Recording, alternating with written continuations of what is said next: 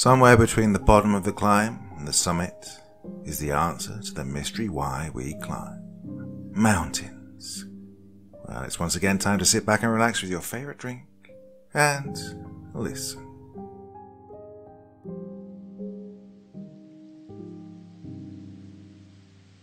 I woke to the sound of my alarm blaring like an annoying siren. I slapped the snooze button to shut it up. I'd always slept in since being made redundant from my job a few years ago, which eventually resulted in my losing my house and my marriage.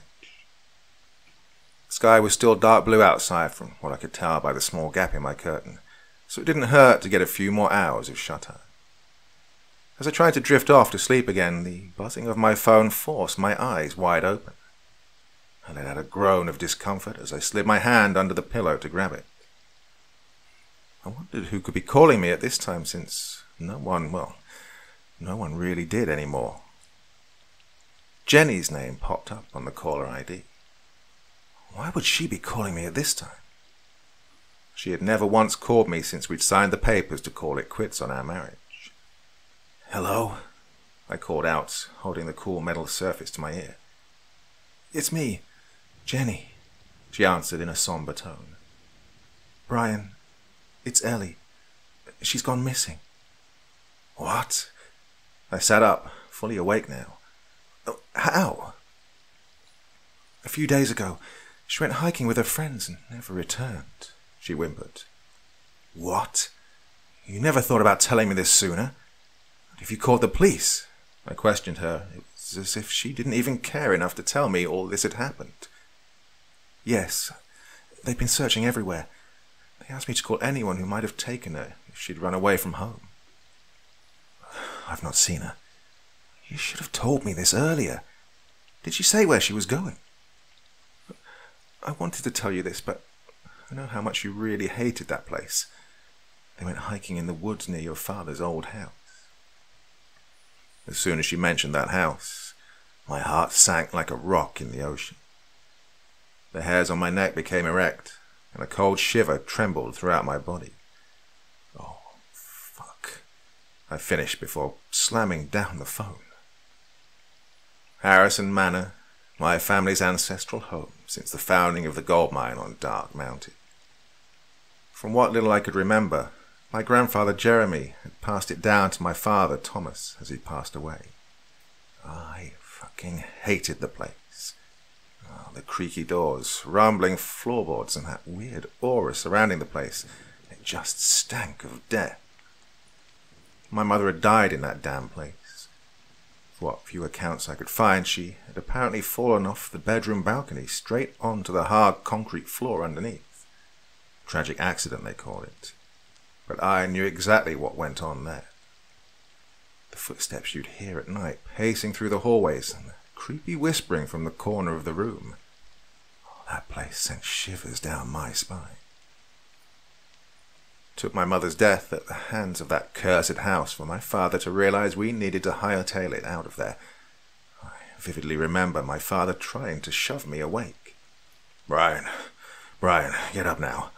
We need to get out of here," my father shouted whilst continually yanking me backwards and forwards.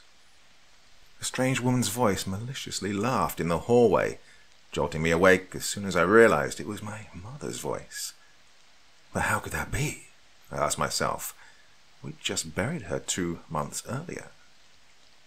Now, the next thing I remembered was my father's tight grip around my petite arms before he tossed me onto his shoulder, covering my face with a towel before sprinting faster than an athlete down the curved wooden stairs to the ground floor. As he made his way down, the bedsheet had fallen just seconds before he got through the front door of the house. Enough time to see the silhouette of a woman. I still have nightmares to this day about them gleaming crimson eyes that peered deep into my soul. All these years I've kept my distance from that damned atrocity of a house. But now the time had come for me to face my fears. I had no choice but to go back there. My daughter's life depended on it. I picked my phone up and scrolled through my list of contacts. I pressed the screen on my father's number and called him. The call went straight to the payment service. I had missed my payment. I hung up the phone before jumping out of bed and made my way to the restroom. I rushed to get changed into warm clothing. The mountain had always been a cold and damp place, regardless of the season. I left the apartment on an empty stomach, ignoring the piles of final notice letters, and unlocked my old beater of a car before twisting the key to start her up. The fuel light lit up and flashed. After topping up her tank with the last $10 I had left in my wallet, I set off towards my ancestral home. The tip of the mountain peaked above the heads of the nearby trees, getting bigger as I neared the demented clutches of its grass. I arrived at the dilapidated dirt path that led towards the old town. It had been abandoned for more than half a century since the eventual demise of that cursed mine. My feet dug through the layers of decomposed leaves which had almost turned to soil. It had once been neatly kept by Mr. Wilson, the caretaker. I remember my father had once told me the story of how he lost his eye in a mining accident. The pickaxe had slipped out of his hand and ended up bouncing off the wall so hard it landed in his eye socket, leaving him blinded for the remainder of his life. I'd only seen him a couple of times as a child. His tall, slender body, wrinkly skin, and that intimidating leather eye patch he always wore. My grandfather Thomas felt sorry for the man and gave him the job of taking care of the manor. When the other miners abandoned the village after the mine ran dry of precious ore, he stayed behind and worked without pay, owing him a lifetime of servitude. The unnatural fog that had always surrounded this damn mountain began to surround me as I neared the heart of the lonely village. It became so dense I couldn't see further than a few meters in front of me. "Ellie!" I called out at the top of my voice, only to hear the echo bounce back. "Ellie!" I shouted once more. There was still no response. I turned to shout once more when I noticed a small silhouette of a child. I ran towards it, but it disappeared before I could catch it. "Hello?" I called out. "You can come out. I'm not here to hurt you. I'm just looking for my daughter, Ellie. Hello?" God damn it. I noticed a small pathway in the ground. I followed it until I reached a set of old, rusty gates which led me into the graveyard next to the old church. The graves of my ancestors and deceased townsfolk were scattered around me. I reached the thick wooden doors of the monastery which had been left open. Once abandoned, the town had been subjected to the occasional looting by lowlives. Nature had crawled inside through all the nooks and crannies to reclaim the land which it had once ruled. Nothing but a cold darkness blanketed the once warm interior of the chapel. I grabbed my lighter and lit one of the old lanterns and checked to see if it would still ignite. Luckily, there were enough fumes in the relic to give me a viable light source. In the corner of the nave, a child's figure hid behind the altar. "Hello?" I called out. The child peeked from the sides, watching me as I approached. "It's all right. I won't hurt you," I softly said in the nicest tone I could muster. "What's your name?" The child moved away from the altar until there was nothing light for me to see. He was a young boy, younger than 10 years of age by the looks of him. "Oh, I thought you was a one-eyed man," he whimpered. He couldn't have meant the caretaker. It must have been decades since his death. He was a wrinkly old man when I was a little boy in the 1960s. "No. Why would you say that? He's been dead for years. Come here, young man." The boy moved closer. Once in the light of the lantern, I noticed his cold blue skin. "What are you doing here? Where are your parents?" I asked, determined to know what this little boy was doing out here in the middle of nowhere. "My name's Timothy," he said, looking down before I noticed a tear roll down his cheek. "My mother was killed by the one-eyed man. He's been trying to get me ever since." Everyone knew the mines had been abandoned due to the fact that they'd been run dry, and not a soul had called this town their home in over 40 years. Something was off about this whole situation. "Look, you kept mentioning this one-eyed man. I've told you, he's been dead for many years now. There's no way he could still be alive after all these years." "You're wrong. I saw him the other day. He was carrying a girl on his shoulder back to Lord Harrison's house." "What? Did you see what the little girl looked like?" "Well, my daughter went missing around here a few days ago. What did the girl look like?" I asked, dropping down to my knees to grab the boy's arms. A cold, dreadful feeling erupted in my hands as a cold energy froze the tips of my fingers to a point where I thought they'd fall off. I winched them back before I noticed the boy had vanished. I looked around to try and find him, but to no avail. "Hello?" I called out. "Hey, where have you gone?"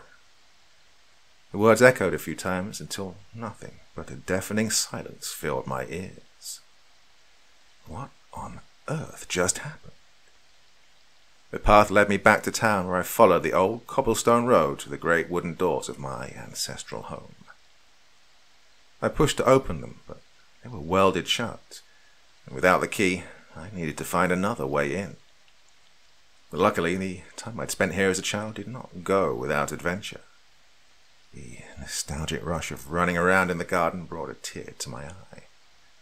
I had ran into the shed whilst my father was building a new fence for Mother's flower garden, and he'd needed to go into the basement to gather to get some tools, hiding the spare basement key behind a pile of old cobblestone which had gathered nearly a century of dust. I pulled the stones apart, causing some to hit the mouldy floor, and then a dark metallic texture dotted with spots of rust greeted my eyes. Oh, hopefully this works. Whilst in the shed, I found a small container of kerosene. I filled the lantern I'd found earlier and made my way to the rodden doors of the basement. The doors opened their arms, creaking and crashing to the ground as I let go of their grasp. The thick fog flowed into its dark depths as I ignited my lantern and stomped down the sandstone stairs. I'd never been in the basement. My father had always told me to wait in the garden whenever he'd gone inside. There's decades of dust and mold down there. Oh, and spiders as big as your hands. His voice echoed in my mind. I'd hated spiders with a passion as a kid. This house was always so full of them, crawling up the walls, hanging from the ceiling and leaving cobwebs as big as a person in their wake. The basement was full to brim with their dead carcasses, along with webs that were so old that they were covered in thick dust like every other square inch of this damn place. The dull light of the lamp illuminated the area enough so that I could see rows of junk and cardboard boxes full of old family heirlooms. An old bookcase full of leather journals caught my attention, near the stairs leading up to the ground floor. I randomly selected one of the books and wiped the dust off with my hand. It was an aged journal belonging to the man that had built this house, Jonathan Harrison, the man who discovered gold in the mountain and founded my family's reputation. I stuffed it into my jacket pocket to read once I'd found better lighting conditions. I stomped up the stairs leading up and kicked the door wide open, snapping the rusted iron lock in half. "Ellie!" I called out. The only replies I could hear were the echoes of my voice bouncing off the damp surface of the crumbling walls. I pushed the lantern ahead and marched into the main hall before looking up the stairs where they became engulfed in darkness. A set of heavy footsteps erupted above my head. I ran up as fast as I could, nearly stumbling over in the process, frantically calling Ellie's name. Most of the doors in the hallway were closed shut except the door to my old bedroom. My father must have left it open when we escaped all those years ago. It was open enough to allow a little bit of light to pour through the edges, somewhat lighting my path. I took in a deep breath and swung it open. It had been left untouched, exactly how I remembered it the night my father had taken me away. A small bed stood in front of the large single-glazed window where the curtains were left half open. I pulled them apart to allow more light to flow in. My toys littered the floor, as they always did. A light mist grew in my eyes as my mother's image burned in the dark corners of my mind. Years of torment, drug use and counseling had caused me to forget her face. But her love for me and the things she did for me had never ceased to exist. She would always tell me off for leaving such a mess in my room and clean it up every day just for me to do the same thing the following day. I sighed before grabbing the journal from the depths of my pocket, before setting my eyes on the ancient paper. The ink had faded to the point where some of the words had become incomprehensible, and brown stains that looked like tea had scarred the paper. Jonathan Harrison, my ancestor, had travelled west with his fellow soldiers after their victory in the Mexican-American War. The U.S. government had given them mineral rights to the Colorado mountain range for their efforts in the war. And with the Californian gold rush in full effect, they set out with their pickaxes, weapons, and supplies to scour the lands for gold. As a captain in the military, Jonathan had naturally been given command of the band of prospectors. After nearly a year of no success, they stumbled upon a tribe on a mountain known by the natives as Dark Mountain, the Chechne, the people of the rocks. According to these people, it was their mission to guard the spirits that roam the caverns of the mountain. Occasionally, they traded with the Spanish for over 100 years in furs, food, and weapons. Some of the restless prospectors, fueled by a never-ending greed, had noticed some of the natives wearing golden trinkets and began harassing them to trade and allow them to mine the mountain. Outraged by this, the elder asked them to all leave their lands. Angered by this, some of the men aimed their revolvers at the natives, which led to a large confrontation. Before the situation could be contained, bullets and arrows flew across both sides, injuring and killing many, their blood seeping through the pores of the dirt and into the belly of the mountain. Only Jonathan and a handful of his men survived the ordeal. They stared at the chief, who coughed a lungful of blood before laughing and speaking words in his native tongue. I stopped reading the journal, disgusted at the horrible events depicted in it. My family's legacy was based on the bloodshed of the natives at the hands of stupid greed. No wonder karma had come back to bite the family in the ass. No wonder I'd never had any luck with money or with anyone, to be fair.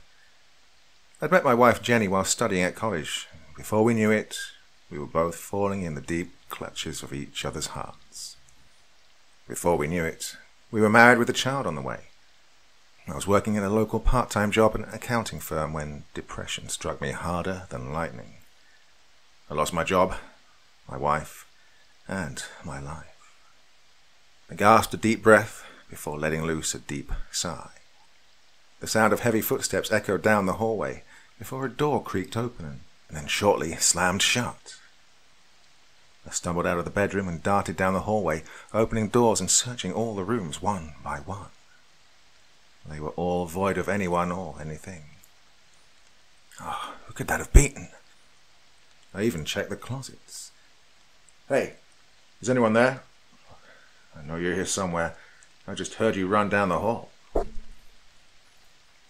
called out in a raised tone. What the hell was up with this place? There was no sign of anyone. Well, the evening began to set in with the light dimming of the sky. I didn't feel like staying here any longer, so I made my way back down into the basement. As I neared the entrance, I noticed it was now shut. I'd never closed it. I pushed with all my strength, but couldn't get it to budge even an inch. It was as if something heavy had been placed over it. I sighed and made my way back into the main hall. I remembered my father had always kept a spare key for the main door in his office, which was just down the hall. I swung the door open, which revealed many bookcases filled with a century's worth of reading material. Piles of paperwork sat on his desk in the far corner of the room. Whilst prowling through the small cabinet, I noticed a dark iron key with a keychain which held another key which read, Mines. I don't know why the key for the mine was attached to the house key. I didn't really care as long as I could open the front door and get out. The last thing I wanted was to sleep the night here. As I went for the door, a loud scream emerged from outside. I darted for the entrance and twisted the key with all my strength. The lock had nearly completely seized, but I managed to prop it open, slamming the door and the wooden frame that surrounded it. I ran outside, but the darkness of the evening made it harder to see anything in the dense fog which had become even thicker. Another scream erupted. I turned towards the path which led me to the old mines, where a large large, shadowy figure held what looked like a woman before the fog obscured my vision again. I ran along the old cobbled path towards the mine. The figure had disappeared as if it was just my mind playing tricks on me. The blanket of evening loomed as I sighed at the disappearance of the man before approaching the entrance of the mine. The entrance had been left wide open to greet me with its open arms, as if someone had rushed into the mine not to even bother closing the doors behind them. Well, whoever that was must have gone in there. Before entering, I lit the lantern that I'd found in the church.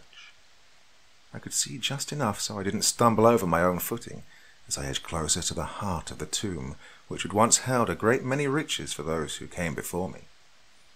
The sound of water drops echoed down the surface of the old, damp walls as I reached the ancient wooden elevator that led deeper into the bowels of this cursed mountain. It had been lowered all the way down. There was a door near it which read "Office." I tried to open it, twisting the handle a few times, but to no result. I took the key which I'd found earlier in my father's office and lined it up against the wall. Well, it was a perfect fit. Once the room was illuminated with the dim yellow flame of the lantern, I noticed another desk where piles of rotten paperwork, a ledger, and a small journal rested neatly upon its surface. A silver-plated pickaxe rested in place on a plaque behind the desk. I picked the journal up, reading the name on the front. It belonged to an Oliver Harrison. If my memory served me right, that was the name of my great-grandfather. Curious to know more, I opened it and read. He had taken over the mine after his father had mysteriously died whilst conducting a survey of the lower levels. He'd spent many days lamenting over the demise of his father before taking the mantle of running the mine himself. This was around the time when the output of the mine had begun to deteriorate to the point where many miners had left of their own accord to find better work elsewhere. He had received reports that described strange noises and shadowy figures roaming the deep caverns below. Annoyed by these reports, he ventured down, only to return a few days later with no recollection of what had transpired. And he only brought one thing out with him, and that was a large nugget of silver which had been scraped against a rock to hold a sharp edge. After this point, the words in the journal became unintelligible. From what I could discern from the journal, my great-grandfather had created a weapon from silver, and he must have discovered a weakness to the evil that lurked deep within. I turned around and grabbed the silver-plated pickaxe, which held the initials OH 999AG, engraved upon the wooden handle. They must have made this to fight the shadow people. If there was any chance of me getting out of this alive, it would be with this pickaxe. With the generator out of order and no fuel to even get it started, there'd be no way I could pull the elevator back up. Well, I doubted it would even hold my weight, without snapping, after all these years. Opposite the office door, I noticed a path that the miners would have used before its installation. At the bottom, I found the remains of the lift. Broken pieces and shards of wood littered the floor like a shattered pane of glass. Large amounts of water seeping into the mine had caused it to flood the lower levels, and red rusty water reached all the way up to my ankles. My socks were soaked, and my feet were saturated to the bone as I kicked my way through this grimy water. I froze like a statue as I heard the splashing of footsteps in the distance. I aimed the light of the lantern ahead, only for the hairs on the back of my neck to become erect, and a strange feeling of uneasiness to tingle throughout my body. The shadowy figure of a man stopped in its tracks and turned to face me. Oh, what in the hell is this? Upon examining me for a moment, it lunged towards me with that opaque, dark body of its. I managed to raise the pickaxe in front of me, just in time to stop it in its tracks. It just stared at me, with its featureless face obviously frightened to go anywhere near the silver. Well, I wasn't going to wait any longer just staring at it. I raised the pickaxe once more, and with all my might I pushed the sharp end of it towards the face of this angry spirit. Its body dissipated into the surrounding air. Feeling a lot safer now that it had been dealt with, I continued to move forward. Up ahead I noticed movement, so I slowed down and hid behind a mining crate. From what I could tell, it was the man from before who was carrying the body of that woman. It was too foggy for me to notice if it was Ellie or not, but regardless of finding my daughter, there was someone who needed my help. The figure stopped what it was doing before turning around to stare in my general vicinity. Oh, it must have sensed me somehow. I removed myself from cover to confront this maniac. Once in the light of the lantern, I noticed the black eye patch around its eye. It was the caretaker, but his dark blue skin and gleaming yellow eye made me rethink this whole situation. The caretaker had been dead for decades. There was absolutely no way he could have survived that long here, all alone. It could be an evil spirit that's taken control of his deceased body. The caretaker raised his pickaxe and let out a deep, demented growl, almost making me wet my pants as I readied my silver weapon to defend myself. Then the caretaker charged towards me with a relentless blow. I managed to dodge to the side and avoid his attack. Splashes of water dispersed in every direction, some even landing on my face. Adrenaline raced through my body like a powerful bolt of lightning. I nearly dropped my only source of light in the process. I held on to its rusted handle tightly as its rough surface pricked my hand like a cactus. The enraged warden had lost his balance as the sharp claw of his weapon splashed in the water, most likely ripping a chunk of the floor apart. He swiftly turned, and like a raged bull came at me once again, but I managed to dodge in the nick of time as he charged into the uneven spine of the tunnel. Taking my opportunity, I whacked him in the head, lodging the silver-plated pickaxe deep into the mess of brains that remained. The shock of the blow still reverberated throughout my arm. It would have rendered any normal person obsolete, but this creature just shrugged it off. I just stood there, frozen like a statue. Before I could even react, the creature had barged into me with its shoulder, knocking me down into the murky water, ass first. My clothes became saturated, and the final embers of the lantern breathed their last breath before dying out. "Oh, damn it," I shouted. I was now truly fucked. The caretaker's feet splashed in the water as he made his way towards me in the pitch-black tunnel. I tried to stay as still as possible, even going as far as holding my breath just to survive a little bit longer. But it was no use. The bastard just kept coming on towards me. I closed my eyes as the failures of my life flashed before them. Oh, I wasn't proud of some of the decisions I'd made in life, but I would never trade it if it meant saving my daughter from the clutches of this tyrannical place. I clenched the wooden handle of my weapon with a vice-like grip, seconds before my demise.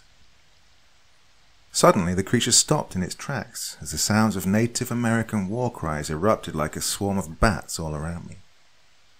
I opened my eyes to the sight of total shock. The hairs on the back of my neck became elongated and a terror gushed into my body as the gleaming bodies of spectral figures swung their weapons at the caretaker.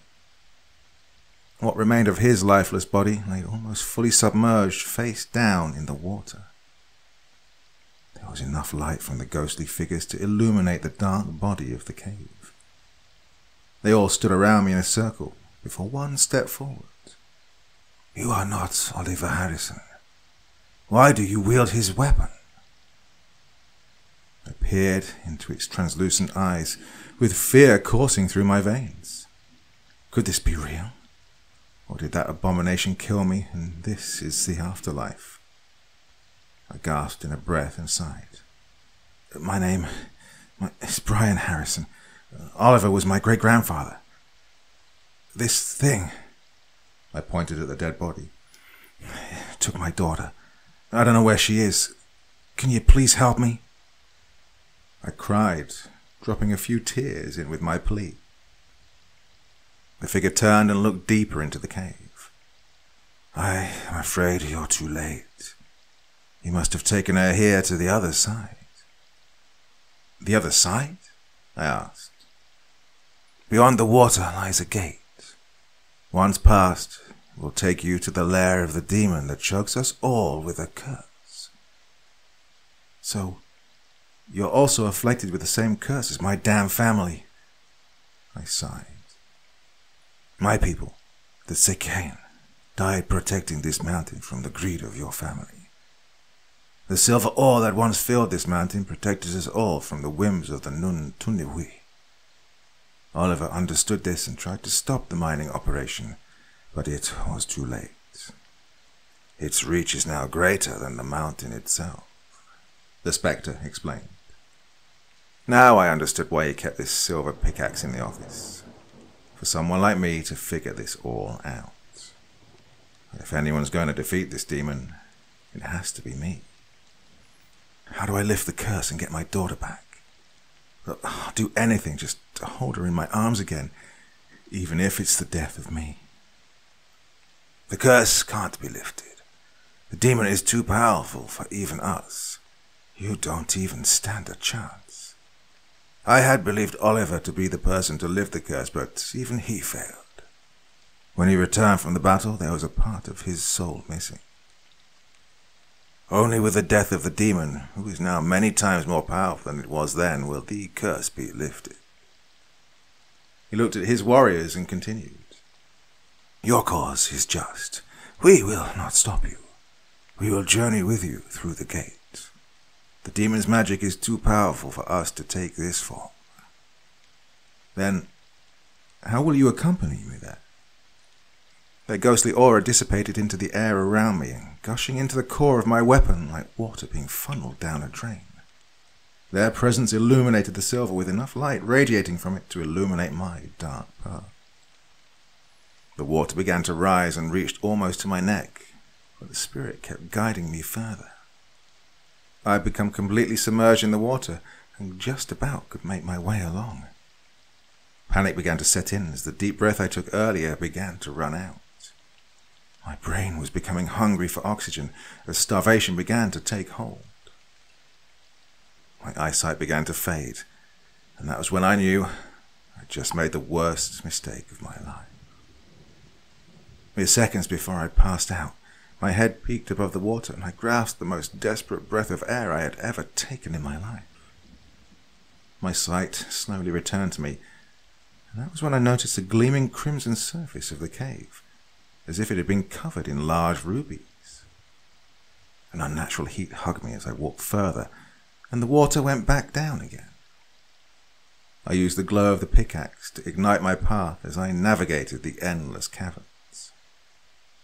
A vast chamber presented itself to me where rows of torches lit the demon's lair. The blood-filled rubies sparkled in the flickering of the flames, surrounded by the giant claws which held the remains of the creature's victims. I noticed the tormented expressions on their blackened faces as I tried to imagine the suffering they must have gone through. Across from me in the far end, one of the bodies stood out from the others. It was that of a young girl. I ran towards her as fast as I could. "Ellie!" I shouted, to no response. There was enough space between the fingers of the unnatural hand that held her for me to check her pulse. She was still alive. I furiously shook her with all I had in an attempt to wake her. Ellie's eyes snapped open. She began to scream as if she'd just awoken from a nightmare. If only she realized that it was me who'd come to save her. "Ellie, it's me. Calm down before it realizes. I'm here." I tried to persuade her, to no avail. She just carried on in a frenzy. All my efforts to calm her down were futile, as I slowly realized she was stuck in some kind of trance that the demon had put her in. A deep menacing growl erupted in the distance when the large figure of the creature unveiled itself from the corner of my eye. I turned to face its gigantic body, a hulk of green, scaly meat over 8 feet tall and as broad as 3 men. 2 horns protruded from its head and curved around like they did on a goat's head. It growled once again at the sight of me, revealing razor-sharp teeth that could have ripped me in half given the chance. It moved fast, considering its size, and nearly caught me off guard as I dodged its charge. God, what have I got myself into here? One measly hit from this thing would almost definitely mean the end of me. I did the only thing I could, and that was to run to the other end of the chamber from where I'd come. I raised the pickaxe and whispered into it. How the fuck am I going to even kill that thing? Hoping that the Native American warriors that had hitchhiked with me to this dark and forsaken place could lend me some of their valuable knowledge in my time of need. The non-Tunui's source of power comes from the victims it has tortured. The people whose souls are trapped in the hellish hands of this creature's grasp must be released from their torment. Only then may you face it on equal terms. Moments before the creature closed in on me, the thought clicked in my head. I jogged to the nearest body and swung the axe into its head. A gassy white aura emerged from the body before I moved on to the next one. Before long, I had managed to outrun the demon and release half a dozen souls from their misery. But my success had come to an end when it had finally caught me by surprise with a powerful thump. I was launched to the other side of the chamber, landing face first into the stench of a decaying corpse. It wouldn't have taken a doctor to tell me that I had multiple broken ribs and a collapsed lung, as every breath I took vomited streams of blood. I coughed, splattering blood everywhere. I was done for. It would only be another minute or so until my eventual death. I dropped my head in a shameful defeat, when suddenly the corpse kicked me with its bony feet. What the I wheezed, as more blood spewed out of my mouth, lifting my head to take a look at the corpse. And its body began to regenerate. The more of my blood it sucked in, like a vacuum. I can help you, the corpse mumbled, as its nearly ripped-off jaw pulled itself back together.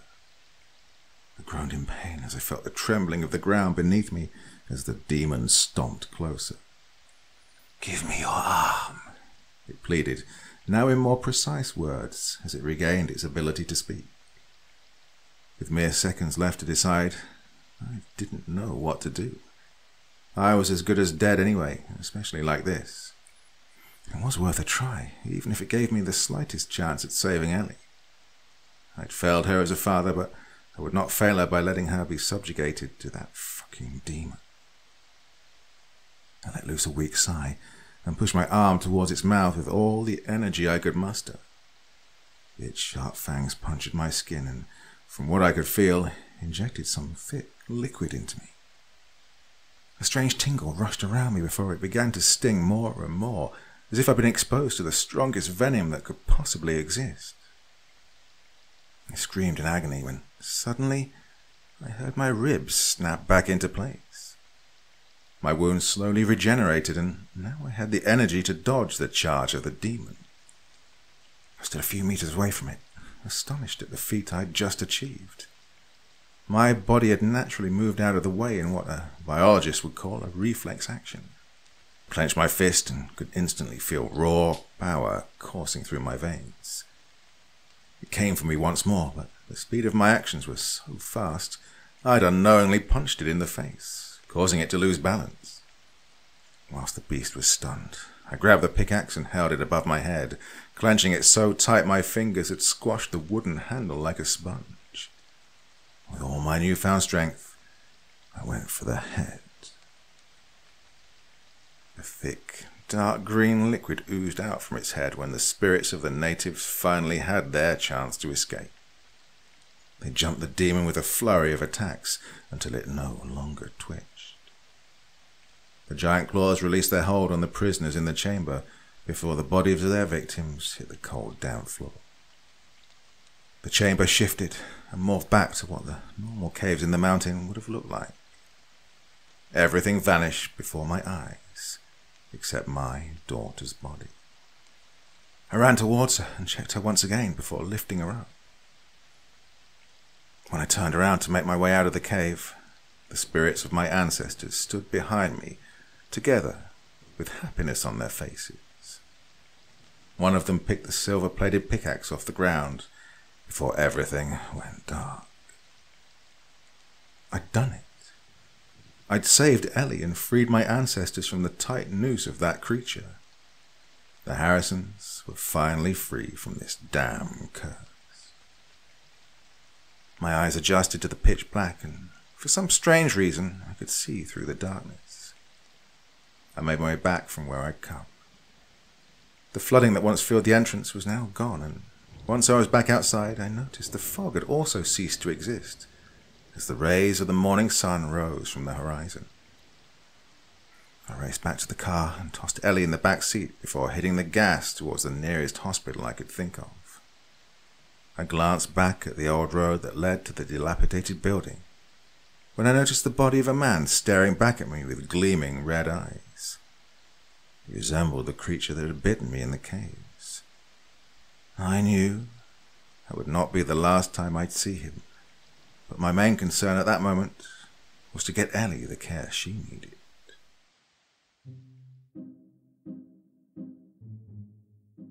So a pretty cool story there for your Monday evening entertainment. Hope you liked that one. If you didn't, tell me why not in the comment section below the video. I'll do my best, as ever, although I regularly fail, to try and reply to as many comments as I can. So yeah, I like that one. Worked as a standalone story, but it kind of left itself open at the end for a bit more to come. We'll see, we'll see. So yeah, I am still in the Netherlands, the land of no mountains whatsoever, so that's not really a story that I can relate to anymore, but enjoying life here. If you have any questions about my life, what I'm doing, what I'm up to, how it's going, please feel free to ask me. I might do a Q&A soon. I haven't done one of those for many a year. Well, okay, see what you think. Back again tomorrow on my second channel. I'll be back here again on Wednesday. Until then, very, very sweet dreams, and bye-bye.